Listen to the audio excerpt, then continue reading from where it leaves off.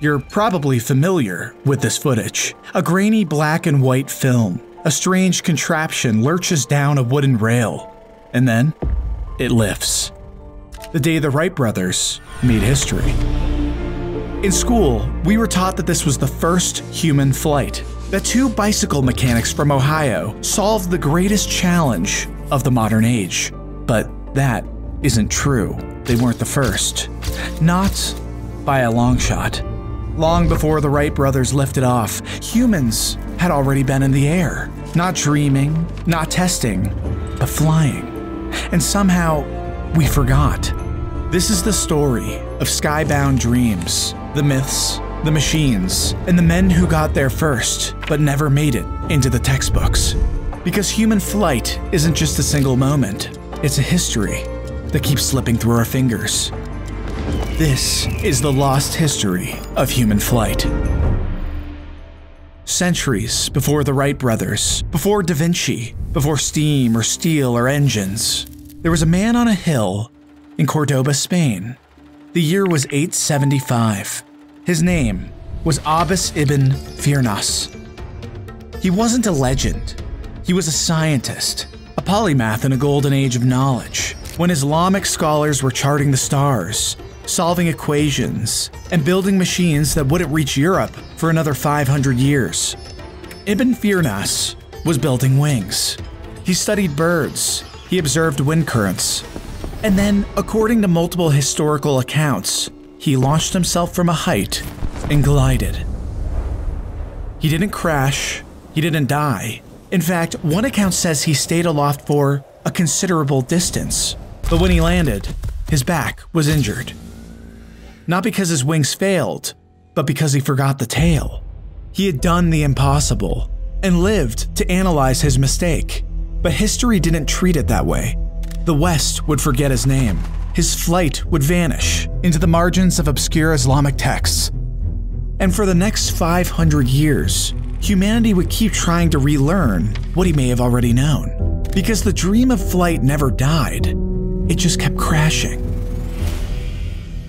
After Abbas ibn Firnas launched himself into the air, the world went quiet. No new wings, no recorded flights. But the dream didn't die. It waited. And nearly 600 years later, it found a new host. A man who saw birds not as symbols of freedom, but as machines. Leonardo da Vinci wasn't just a painter. He was an engineer of the impossible. While others painted angels in the sky, Leonardo tried to build them. He dissected birds, measured air currents, designed machines with flapping wings, gliding surfaces, and spiraling rotors. All based on nature, all grounded in math. And if he had access to lighter materials, some of them might have worked. He never flew, at least not in the way we define it today. But what he built was more than art. It was data. It was a bridge reaching forward to a future that didn't yet exist. And he wasn't alone. As the Renaissance bloomed, so did the obsession with human flight. Across Europe, men were jumping from towers with homemade wings, often to their deaths. They were tailors, priests, soldiers. Some were celebrated, most were laughed at. But they all shared one belief, that the air belonged to us. And when they fell hard. Not from just towers, but from history. Because these were the failures that never made it into your textbooks, the prototypes that came too early, the visionaries who didn't survive long enough to be remembered. But they were chasing something real, because just beyond the horizon, flight was beginning to feel possible. By the 1800s, something had changed. The dream of flight was no longer just spiritual, symbolic, or all-around crazy. It became mechanical. This was the century of engineers, the age of steam, steel, and patent offices. And suddenly, the sky was full of possibilities. The first to truly understand flight wasn't a pilot. He was a baronet, a gentleman scientist in rural England, who in 1853 built a glider that carried a man through the air. His name was George Cayley, and he cracked the four forces of flight: lift, thrust, drag, and weight, decades before anyone else. On the day of the test, Cayley convinced his coachman to ride the glider. His coachman flew and survived, then promptly quit. His words, "Sir George, I was hired to drive, not to fly." Cayley didn't claim he had invented flight, but he did lay the blueprint for everything that came next. And then, in Germany, a man decided that blueprint wasn't enough. He didn't want to describe flight, he wanted to live in it. Otto Lilienthal I, the glider king, made over 2,000 flights between 1891 and 1896. Not leaps, not stunts, but controlled glides. He built curved wings, he wrote aerodynamic equations, and for a few brief seconds at a time, he became a bird. Crowds gathered, princes came to watch. The Wright brothers read his writings obsessively. Then, one summer afternoon, Lilienthal stalled mid-glide. He crashed, broke his spine, and with his last breath, he whispered, "Sacrifices must be made." Otto Lilienthal died chasing the sky, but his fall didn't end the dream. It passed it on. That same decade, across the Atlantic, a doctor named Solomon Andrews was flying too, but his story didn't end in a crash. It ended in silence. In 1863, he demonstrated an aircraft called the Arion. It didn't use an engine. Instead, it floated like a balloon and steered by shifting its weight and venting gas. A silent, steerable airship. Witnesses saw it fly over Perth Amboy, New Jersey, and return home without aid. He offered it to the Union Army during the Civil War. They said no. Too experimental, too unreliable. Solomon Andrews faded from the story, but for a brief moment, he had built something real. And then, like so many others, he was forgotten. So many others tried, some succeeded, but still, no one had yet conquered powered flight. Not truly, not with control, and not with proof. The sky was waiting, and history was almost ready to pay attention, because something was about to happen. Not in a lab, not on a glider hill, but in the open sky where everyone could see it. By the mid-1890s, the sky felt close, too close. We'd spent centuries crawling toward it, and suddenly, it was staring back. In the fall of 1896, something strange began happening over California. People across the state, from Sacramento to San Francisco, reported seeing a giant cigar-shaped craft drifting silently through the night sky. It had lights, wings, propellers, and no explanation. At first, newspapers made a joke of it. Then the reports kept coming. Within weeks, sightings were spreading east to Nebraska, Illinois, Texas. One report described it landing in a field.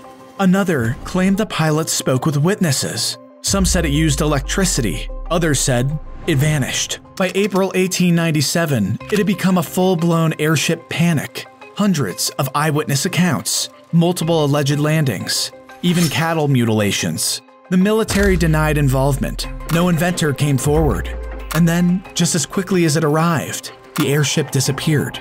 Skeptics say it was mass hysteria, that people imagined what they wanted to see, just ahead of a new century of science fiction and wonder. But others aren't so sure, because the airship wasn't described as alien, it was described as human, a machine, a creation, which raises the real question: who built it? Some believed it was a secret inventor, a genius who cracked powered flight years before the Wright brothers, but never went public. We may never know what really happened in 1896, but it left behind a chilling possibility that someone got there first and chose to disappear. 3 years before the Wright brothers ever touched sand at Kitty Hawk, a man in Bridgeport, Connecticut may have already beaten them to the sky. His name was Gustav Whitehead, a German immigrant, an inventor, and possibly the first man in history to fly a powered aircraft. According to multiple eyewitnesses, including reporters, Whitehead's aircraft lifted off the ground on August 14, 1901, and flew nearly half a mile at 50 feet before making a controlled landing. He didn't fly once, he flew twice that morning, and days later, he was photographed preparing the same machine for another test flight. But something strange happened next. Whitehead's name vanished. His achievements were forgotten. And when the Wright brothers made their flight in 1903, no one mentioned the German mechanic who might have beaten them to it. Some point to the lack of surviving photographs. Others say he lacked credibility, or that the media misreported it. But a few researchers believe something darker happened. In 1948, the Smithsonian agreed to display the Wright Flyer on one condition: that it be recognized as the first powered controlled flight in history, a clause that some say effectively buried all competing claims. But in 2013, something unexpected happened. Jane's All the World's Aircraft, the aviation industry's most respected publication, declared that Whitehead was likely the first. It shook the field. But for most people, the story came too late. The history books had already been written. The monument was already built. And Gustav Whitehead, the man who had flown before the world was watching, was already forgotten. On December 17, 1903, the Wright Flyer rose above the dunes of Kitty Hawk for just 12 seconds. It traveled 120 feet. It was short, awkward, uneven, but it changed everything.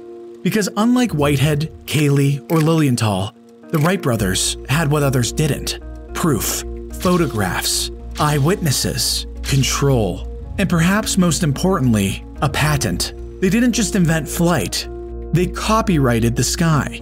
And when others tried to build flying machines, the Wrights sued. While Europe soared ahead in experimentation, the US aviation industry stalled under lawsuits. For 5 years, flight innovation in America slowed because only one story was allowed to fly. The Wrights earned their place in history, but the price of their victory was forgetting everyone else.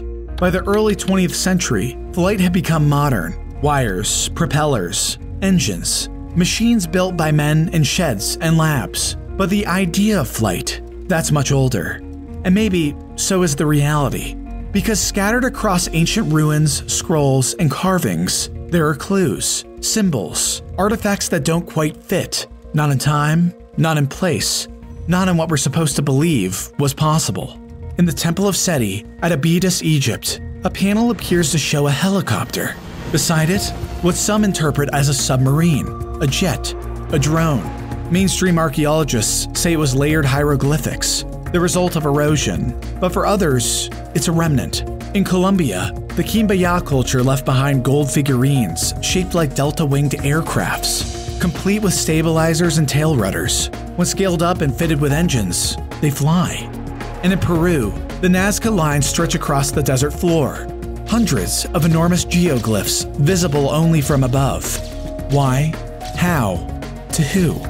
Some say these were religious offerings. Some say they were maps, but others, quietly, controversially, suggest they were made by people who had already been to the sky, or were building toward it. We don't know what these people believed. We only know they carved shapes meant to be seen from above, just like we do today. Maybe flight isn't a modern story. Maybe it's a cycle, something we discover, lose, and rediscover again. Like fire, like language, like memory. We're told flight began in 1903, but the truth? It had already happened, again and again. Men flew gliders, they built airships, some even claimed to fly engines years before the Wrights. And yet, we don't talk about them. Flight didn't start in one moment. It flickered for centuries. And somewhere along the way, we just stopped remembering. Because history isn't just what happened, it's what we choose to write down.